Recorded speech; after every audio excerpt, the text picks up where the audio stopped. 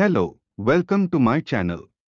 In this video, you are going to learn about hiding or displaying ribbon buttons in Dynamics CRM 365. So, don't take a break. Watch continue at the end of the video. Let's start with introduction. In any software product, the aspect of security perhaps plays the most important part. In Microsoft Dynamics 365 Customer Engagement 2, the developers must ensure that there are no security breaches when it comes to making configurations and customizations.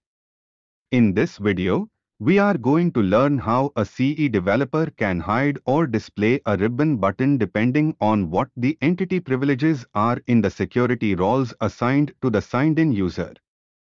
Next, check real-time scenario.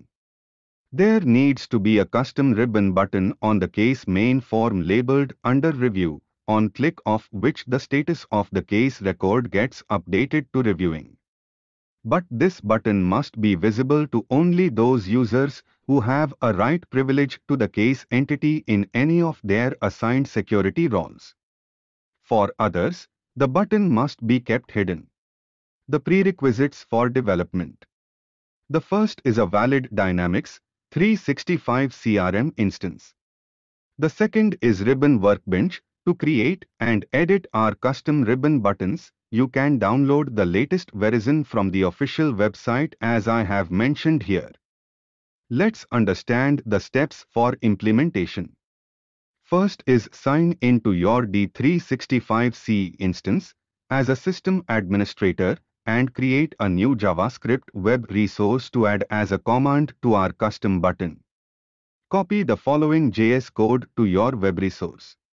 Here, mentioned code you can follow for JS code to your web resource. Second step is add a custom button labeled under review on the case entity's main form in the ribbon workbench. Add the created JS web resource as the command to this button. After giving a command, you can see the result same as the mentioned image. Third step is add a display rule to the command wherein we specify that the button would be visible only to the users with at least one assigned security role having the right privilege to the incident entity. Refer to the image as I have mentioned here. Now, understand unit testing of implementation. First step is open a case record as a system administrator. You must be able to see our button. Second step is navigate to the admin center and create a dummy user. Third step is create a custom security role that has only read entity privilege, not write, to the case entity. Fourth is assign the security role created above to the dummy user. Note, to allow the dummy user to successfully log in, we assign one more basic security role like common data service user, having no privilege to the case entity. The fifth step is finally, log into C as the dummy user and verify if our custom button under research is hidden. Here, we comprehensively learned in this video how we can hide or display a ribbon button based on the signed-in user's cyber security consulting services privileges without having to write any code. See you in my next video.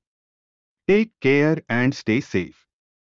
If you have any query, feel free to contact us. Our email ID info@aegisoftech.com.